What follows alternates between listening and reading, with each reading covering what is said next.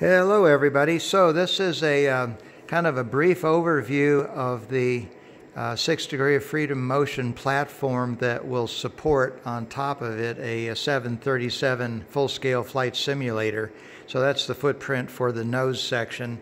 Actually over here is the nose section that I'm working on right now. Today I'm welding up some of the superstructure for the screen support system.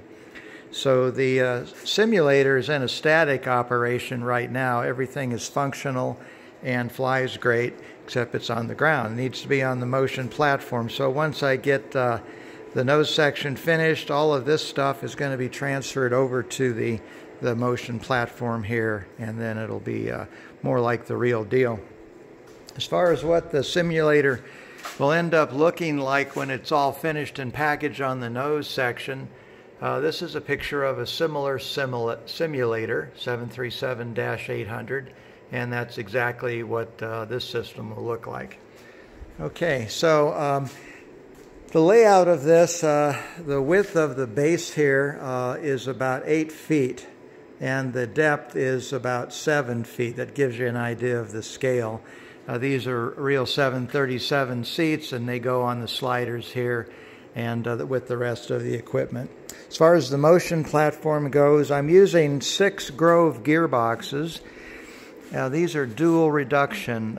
First stage is a helical reduction here, and then there's a worm drive gear reduction to prevent the back sliding of the gear system. So when the platform under full load is sitting up there, the system will not slide backwards. That's a safety feature. I'm using, of course, the AASD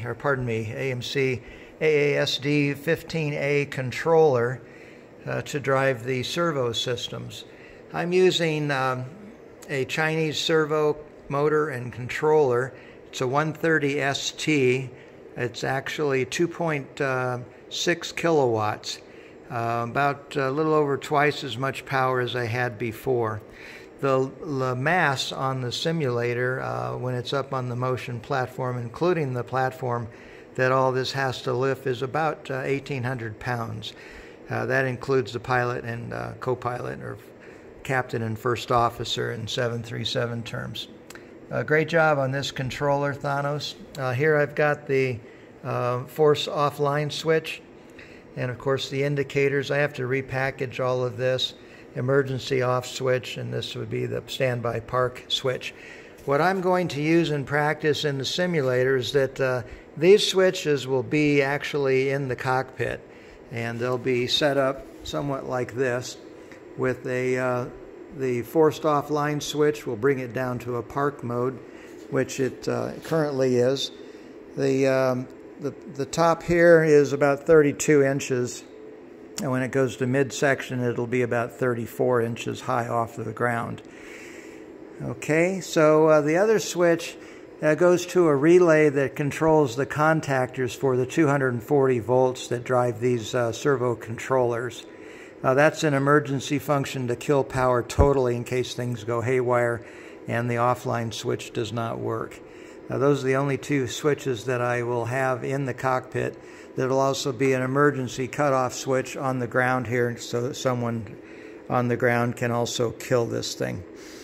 The levers are 6-inch levers. This is a massive gearbox system. The levers are 1.25 inch steel, and with a weldment on the bottom there going up to these actuators, which are 30 inches in length and about 2 inches in diameter. The servo systems sit in this big box under here, so I've got power coming from the main panel underground up to the simulator area here, and then it goes through a AC filter for EMI protection, and also goes into the contactors, and then on its way up to the servo controllers.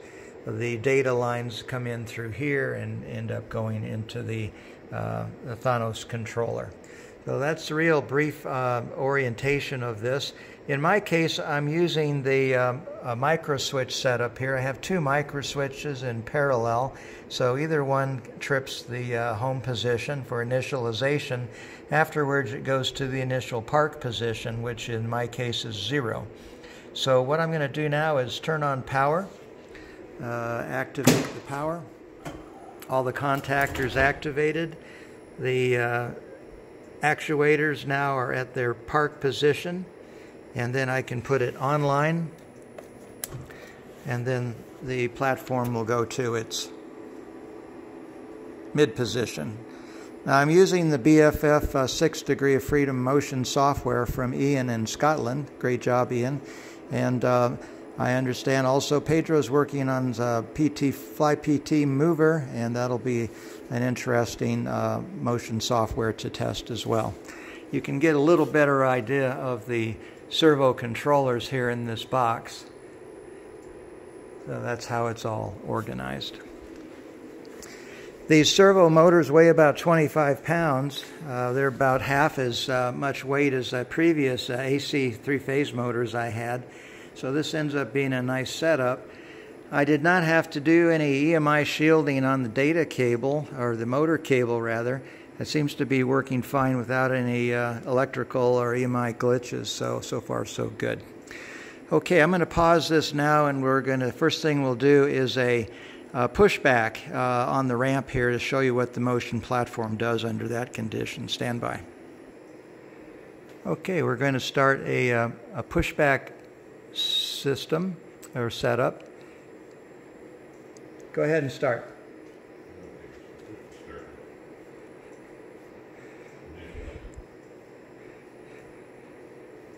This would be a typical sequence when you're at a terminal gate and you request a pushback and start. So watch what the platform does here when the tug connects. Okay, so a little bit of pushback as the tug connects.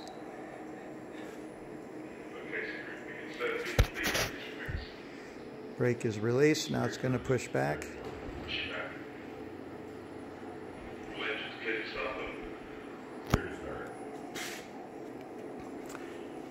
I've got this set at filter factor 4.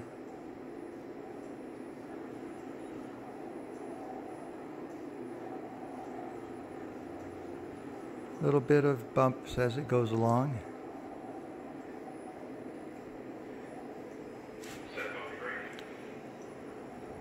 Disconnect tug. Okay, so that would be a typical pushback, at least the way I have the motion cues and sensitivities set up at this point. I'm going to pause again. The next test is going to be a taxi test to show you what the motion platform does for ground operations. So this is a quick view of the 737 main instrument panel, throttle quadrant, and navigation, radio, fire control systems. This is the overhead system, which will of course be overhead, but it's not there yet. In any case, Bruce is going to be our captain today, flying while I try to do the video. So here goes. We're going to start off and just do a taxi, a braking operation, and then we'll taxi at 15 and then 30 knots, and then we'll do a full stop. So go ahead, Bruce.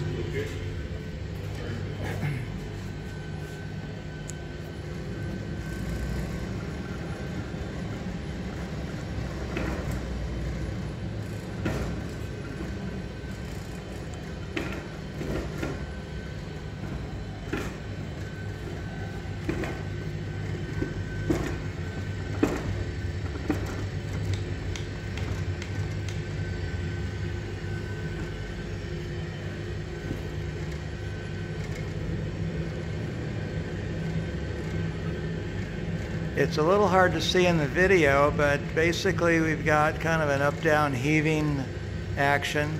Go ahead and put on full brakes, Bruce. Okay, that's a full stop.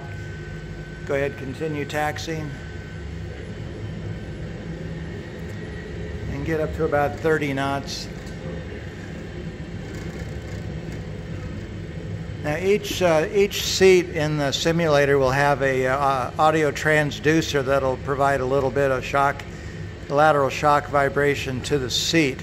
That will be synchronized with this kind of movement, and hopefully the cumulative effect will give a nice immersion experience. Okay, anyway, that's kind of what it does in taxiing. Go ahead and make a hard right taxi. Hard right? Yeah.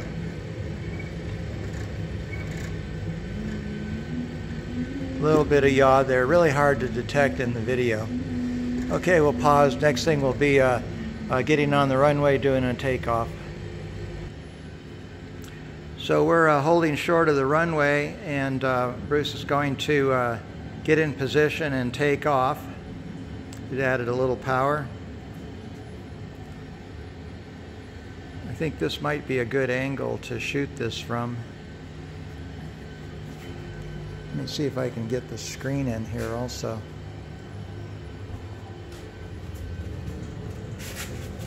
Yeah, that might be nice.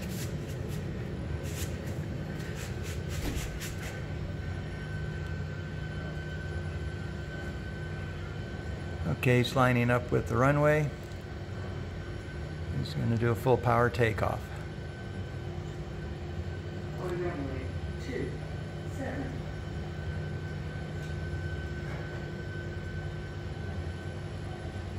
A little bit of taxi bumps there. Cleared for takeoff.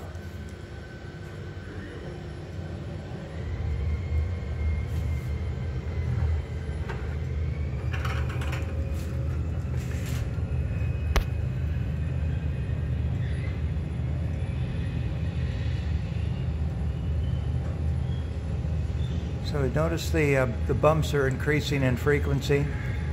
The rotation's about 140 knots.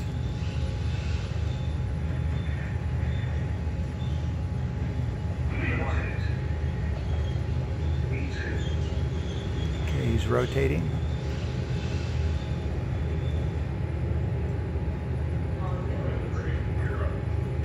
Landing gear going up.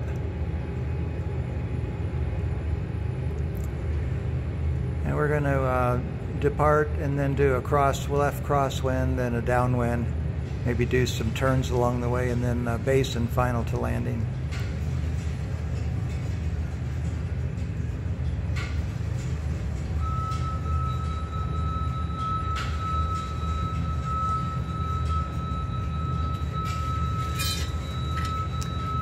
Give me a deliberate turn when you make the turn. So right turn, 30-degree bank. Sorry, I couldn't hear you. Right turn, 30-degree bank. Right turn.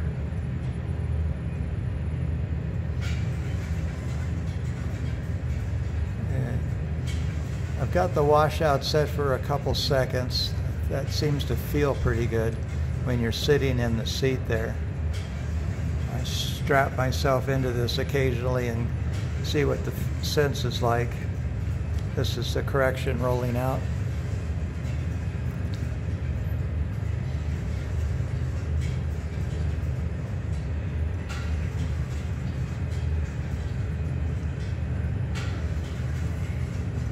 Okay, give me an abrupt climb. Climb.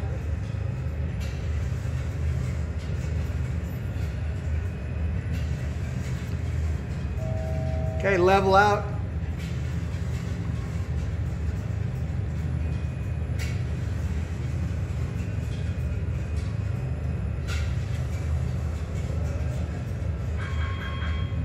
So you get a sense for what it's doing there. Let's do a short descent, level out. Do what? Short descent, then level out. Okay.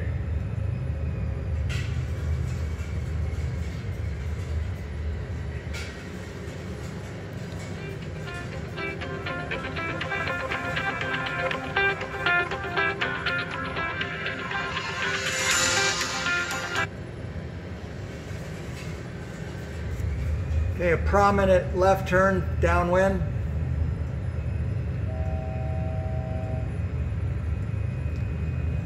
Left turn downwind.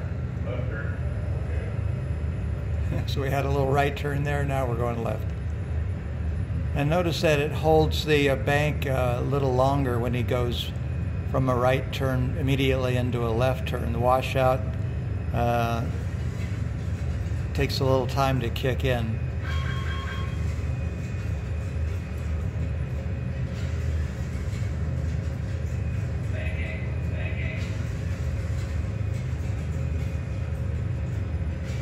Okay, so I'm going to let him get set up for landing, then we'll make the last segment the landing. Go ahead and turn final. Is it left turn to final?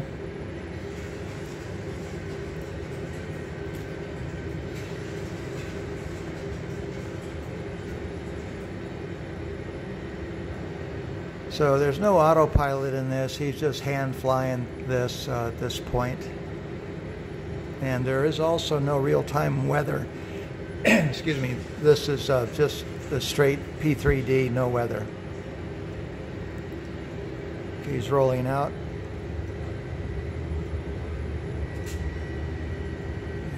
I'm going to actually put in some turbulence, so stand by.